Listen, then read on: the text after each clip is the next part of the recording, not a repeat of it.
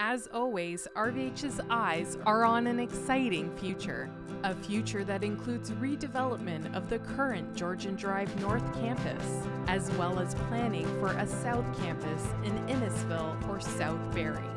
After 2 years of planning and broad community consultation, RVH submitted ambitious plans to the provincial government for approval. This plan will double the size of our Georgian Drive facility and introduce new programs, expand surgical services, and add up to 240 beds within the next 10 years. We haven't determined the exact location of the South Campus, but it will be developed in a gradual, phased way.